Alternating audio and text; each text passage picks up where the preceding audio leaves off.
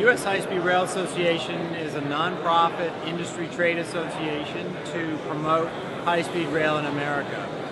And we launched in 2009, right after the President launched the high-speed rail program, to help organize the industry, to help put out a bolder vision for the country, and to help educate everybody about the reasons we need to do it and the benefits that it would deliver to America. And as you'll see here, we launched our national map at that time to show kind of a big vision for the country and how we could build this out, kind of following the interstate highway system, how we built it throughout the nation, and we started piece by piece and added up across the country. And the real benefits that high-speed rail will deliver to the country is it will save us an enormous amount of energy and will get us out of being stuck in traffic or stuck on airports and runways. And so we're really one of the only industrialized nations in the world that doesn't have high-speed rail. And so we really, as a nation, our entire economy is suffering because of that, because we waste so much time stuck going nowhere, and our time is not as efficient as other countries and people around the world who do have high-speed rail. I would say the biggest obstacle is that Congress doesn't understand the value of it and is not putting enough funding behind it.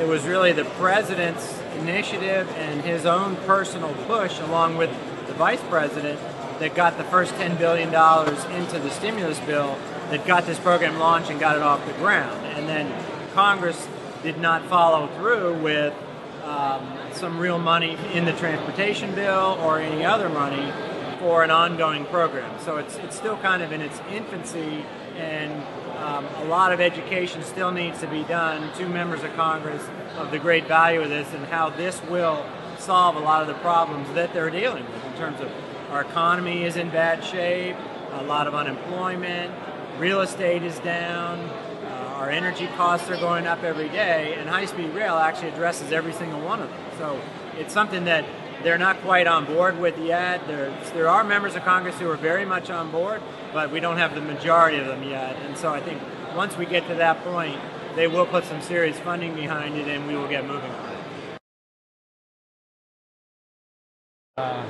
Well, we have the Acela, which some call high-speed rail. We don't really consider it high-speed rail. It is a good rail system because it's the easiest way to get to New York from here. But the train average is only about 70 or 80 miles an hour. Most of the trains in Europe the minimum speed is 186 miles an hour all the way up to 220.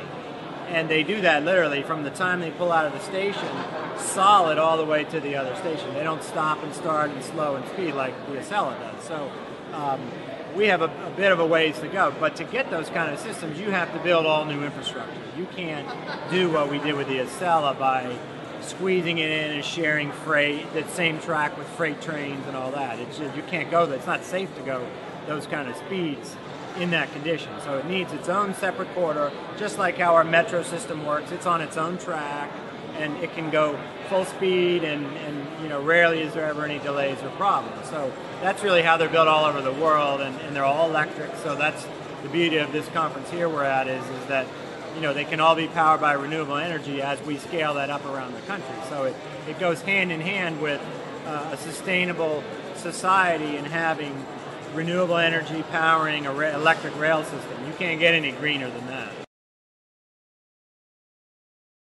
Well, high-speed rail will deliver to America a wonderful new form of transportation that will save everybody time, energy, and money, make our lives easier, help you to get to your destination more quickly, more efficiently, and you get there refreshed and happy. You don't get there beat up and mad like many times how you feel when you go on an airplane. So it's something that we'll all benefit from. So we really all need to get on board and help promote it.